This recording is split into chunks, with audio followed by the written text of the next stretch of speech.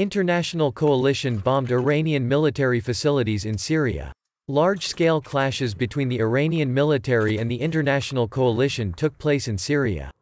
After at least 7 strikes were inflicted on an American military base near the city of Maidan tonight, and at least 15 unguided rockets were fired at a US facility in total, as a result of which an American soldier was killed and 2 more were injured. The United States and so the so-called international coalition inflicted massive strikes on Iranian military facilities. The US attack involved AS-64 Apache helicopters, F-16 fighters, and, according to Syrian opposition media, HIMARS systems, while British Eurofighter Typhoon fighters were also recorded.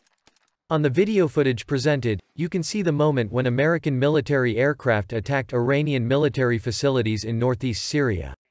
In total, at least 4 strikes by American warplanes alone are reported, resulting in serious damage. According to Syrian opposition media, the United States also activated HIMARS systems located at a military base in the Al-Tanif zone, firing at least 4 missiles.